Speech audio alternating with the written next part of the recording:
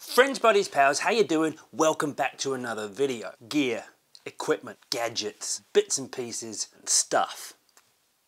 Whatever you want to call it. We all need stuff to go out there and do what we do on the rivers. I'm always on the lookout for new stuff. I'm always trying to tweak my gear, my systems and that kind of thing, just to make things, you know, more efficient and comfortable on the water. So this week, guys, I'm going to run you through my top 10 bits of equipment that I've found and started using this year that I really, really like.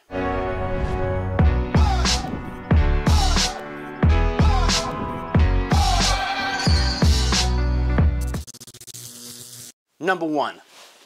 Pants. Now, I'm a big fan of wet wading, and over the years I've gone between like leggings and shorts and wet wading pants. Now, I've always struggled with wet wading pants. I love the idea of them for certain situations, but I don't know, I've just never found the right pant that I'm totally happy with, and I've kind of given up on it, to be honest, until I came across these guys. So these aren't even a wet wading pant. They're actually a hunting pant from Orvis. They're the Hunting Pro LT pant from Orvis, which is kind of weird because they are easily the best wet wading pant I've ever found. They're super lightweight. These things are super resilient. I mean, I've worn these hard for the last, well, for the whole, pretty much the whole of last summer. And there's a little bit of wear in the knee there, but I mean, to be honest, they're gonna last another season, which is just, it's mind-blowing to me. They're super lightweight. They're really comfortable. They're kind of, they're not stretchy, but they kind of feel like they are. It's a weird thing to say. We've got this front panel here down the leg that's kind of like a reinforced kind of fabric. I don't know what it's made of, but it's really, really good. I mean, I go through gorse, matagari, blackberry, you know, all kinds of scrambling around boulders and rivers and bush bashing, and they just take it. They can just handle it. They can handle the jandle, and it's amazing. There's not really much to say other than they dry quick, they're super hard wearing, they fit really well. I have trouble finding pants that fit my leg length, width, and then a small enough waist. I've got nothing bad to say about them. I love wearing these pants. They look really cool. A nice orange band on the inside. It doesn't actually make any difference to the performance of the pants, but they do look really good. And like I say, I'm gonna get another season out of these, I think, and that's just, that's mind-blowing. Number two is this puffer jacket from Orvis. So this is the Orvis Men's Pro Insulated Hoodie. And I live in this thing. It's so good. You've got your hood, you've got your pockets, there's some inside pockets, you know, what you would expect to be on some kind of a jacket. I use this on the river, off the river, when I go to town. Great around the camp if you're doing an overnighter. Packs down really small so it doesn't take up too much room, and when it gets a bit colder at night. First thing in the morning when you wake up, get out your tent, eat your breakfast, drink your coffee, this thing is brilliant. Hood comes up, zips right up, and you're just toasty. Number 3, this guy. This is the Orvis Pro Lightweight rain jacket. I used to wear a brown one for a couple of seasons. That was just the Orvis Pro jacket. This is the lightweight version. I took a bit of a gamble with it going lightweight. I was wondering whether or not it would be as waterproof, as warm, that kind of thing. I was really happy to find out that it's every bit as good as the other one, but just packs down smaller, it's lighter, looks cool. I've got a grey one up here too, of the same style jacket, but just in a grey. I've done a few months with this now, and so far, super happy with it. And we were coming into winter, it was kind of end of the season, so the weather was getting pretty bad, some really rainy days, and it handled it like a dream. Like it. 4, last one of the clothing lot, I promise, but the Combat Merino from Bushbuck, solid. Love these. I did a video in more depth on these a few weeks back, but these Combat thermals here, super cool. Best thermals I've found for sure. Number 5. These tacky fly boxes from Fish Pond. Started using them, I guess, at the beginning of the season, and these I love. They're really, really cool. They're real thin, they're magnetic opening. These ones aren't particularly waterproof, but only because I dropped them and I've smashed like the side off them and that kind of stuff. Otherwise, they're really good. This tacky stuff here that you actually put your flies in, it's really hard wearing and grips your flies well so they don't fall out even when you do drop them on the rocks. Like them. I like the fact that they're nice and thin, so you can get lots of them in my hip pack. I also like how the top of the fly box is clear, so you can see what flies are in it before you open it, and you can get a lot of flies in them. So yeah, very, very cool. Very happy with those. I will definitely keep using them. All right, 6. Not the hip pack, But this orange thing that is on the hip pack, the Trash Stash. I've actually met quite a few of you on the rivers now that I've seen have been using these. So good on you guys. Thanks for going out and buying these. They're just such a good idea. It's only a few bucks and it's a game changer as far as what you're going to do with that waistline on the river. Really, really cool. This is where I have mine, just on my hip pack, but just hang it off your vest, hang it off your bag, whatever system you use, you'll be able to find somewhere for this. So you're just going to take your waistline, pop it in there, wind it up, take it home, chop it up, put it in the bin, job done.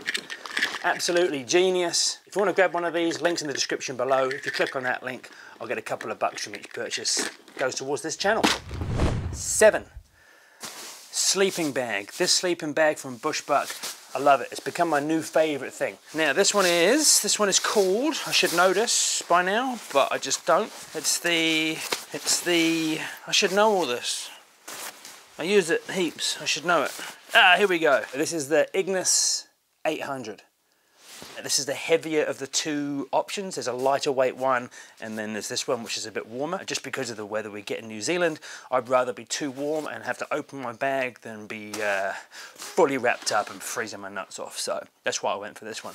But super comfortable, just, it's like sleeping in a big fluffy cloud. So all the Bushbuck stuff, the link's in the description below, as with pretty much everything else I use. And yeah, go check them out. If you're looking for a new sleeping bag, definitely check out this guy.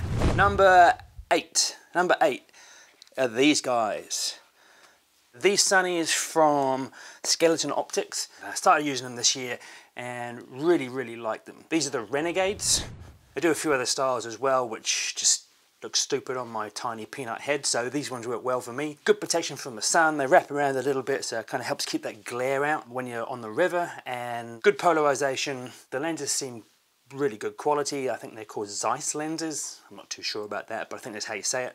And they seem good quality, even after a long day on the water with like really bright sun. Never get a headache, any of that kind of stuff. Your eyes don't get tired, so I guess that's a good indication of quality lenses. And I like the way they look. So yeah, so I don't see why I won't be running these for a while. The only thing I don't like is they don't do a low light lens, which I would really like them to do, but it's not all about me, is it? Hopefully, maybe down the track, they might change their mind on that, but for now, that's not an option. Number 9, these guys, Go Native Food. Now, I got onto these probably end of last season, beginning of this season, I'm not too sure, but I've really got into using these this season.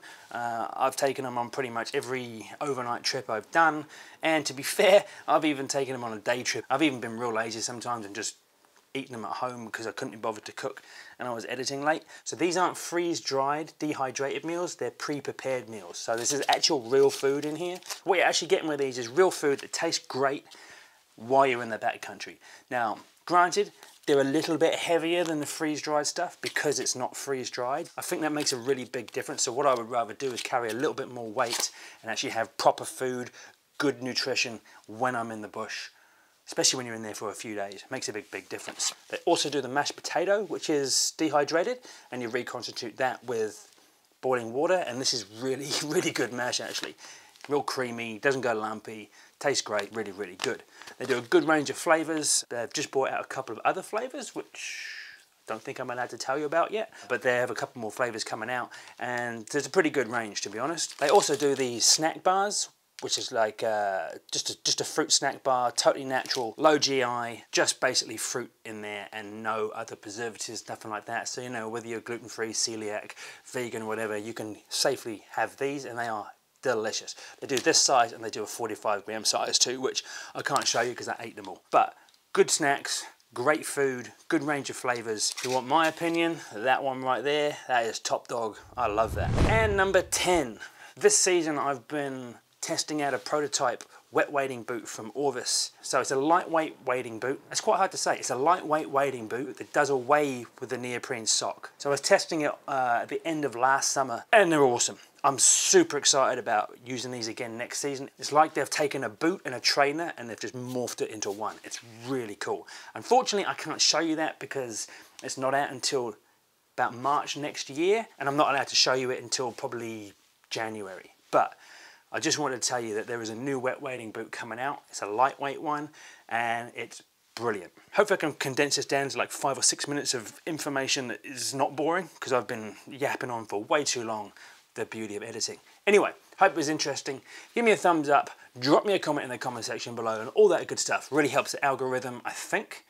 Anyway, always good to read your comments. Have a great weekend, everyone. I will see you on the next one. Peace.